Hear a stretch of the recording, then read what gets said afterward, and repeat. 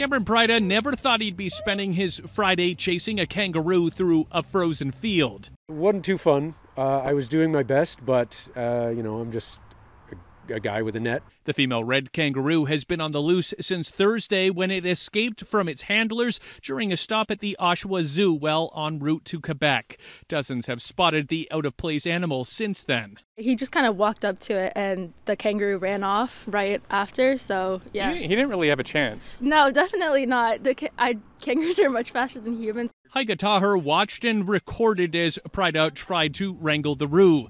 One of the last to see it on Friday, she's hoping more resources are added to the search. I was more just concerned for the kangaroo because it was like, it obviously doesn't know the area, so we kind of just like felt bad for it because also there's coyotes and stuff in that area. The search has primarily been focused around the location it was last spotted northeast of Oshawa, but those looking for it admit they don't know if it's still there. And after a thermal imaging drone came up without a sighting, the area it may now be in has likely expanded. Preyde says red kangaroos are mostly active at dusk and dawn, and it's unlikely it's gone too far. These kangaroos can handle temperatures up to about -10. At that point in time, it gets to be very risky. So we're hoping that this warm spell kind of lasts long enough so that we can get a hold of this creature and get it back safe and sound.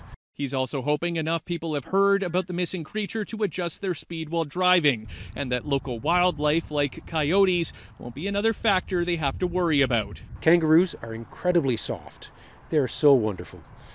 And I feel terrible that this thing is out there somewhere, and I really just want to try and get it back. For now, everyone is waiting on a sighting and for someone to call it in so this bizarre escape can end on a happy tone. Matthew Bingley, Global News.